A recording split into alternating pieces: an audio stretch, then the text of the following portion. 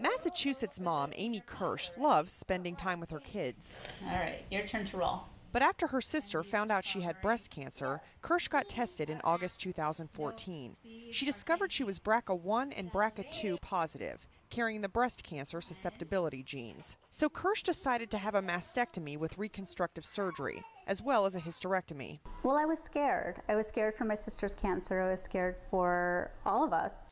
Kirsch isn't alone. Actress Angelina Jolie revealed Tuesday in a New York Times op-ed that she underwent surgery to remove her ovaries and fallopian tubes after a recent blood test showed a possible early sign of cancer. Jolie previously had a preventative double mastectomy after learning she carried a faulty BRCA gene. The purpose of the gene is to help the body repair damage to the DNA, right? And so if you have a mutation in one of these genes, it predisposes the person to getting one of these cancers. The average woman has a 12% risk of developing breast cancer sometime during her life.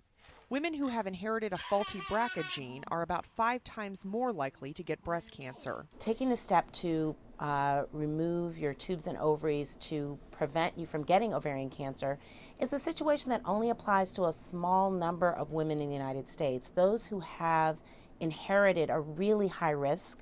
Jolie's mother and maternal grandmother both had ovarian cancer, putting her at greater genetic risk for the disease. She says her decision isn't necessarily the right one for everyone, and women should evaluate all their options. But for Kirsch, she says her choice was a no-brainer. And I feel like health is not just a choice, it's a way of life now. We are working to make sure cancer doesn't get in our way as a family. Allowing more time for the simpler things.